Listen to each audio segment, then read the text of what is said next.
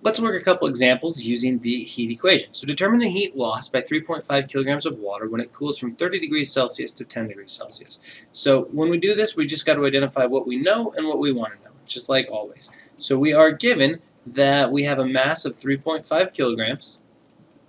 We are told that it cools from 30 degrees to 10 degrees, so this tells us 10 minus 30 equals negative 20 degrees Celsius, so our change in temperature is negative. That means we should expect a negative Q because it's losing, not gaining energy.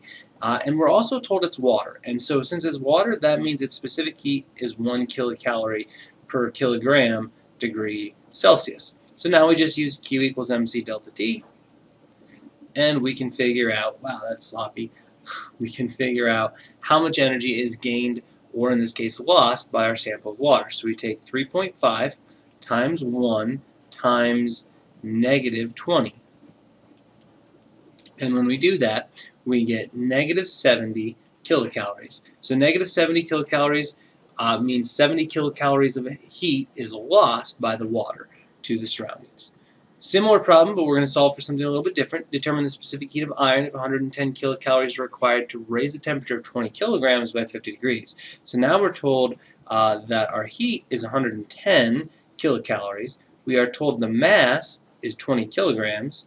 We are told the change in temperature is 50 degrees, and we are asked to find C, the specific heat of the iron. So same equation, Q equals mc delta T. And we just plug in what we know. So 110 equals 20 times C times 50, which means 110 equals 1,000 C. Divide both sides by 1,000, and we get 0.11 equals C. Now what are our units on this? Well, we have kilocalories divided by kilograms and degrees Celsius.